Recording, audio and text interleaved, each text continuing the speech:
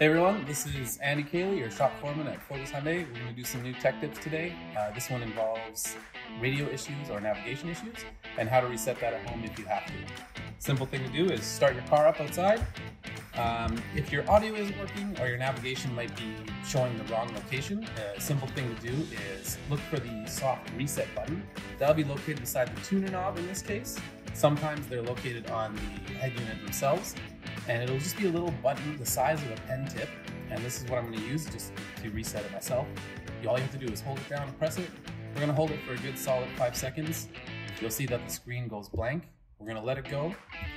On some models it'll automatically restart like this, and then other models you'll just have to hit the power button again and it'll restart your navigation or radio head unit. This is also helpful if you're having BlueLink issues. And that's it for the tips today.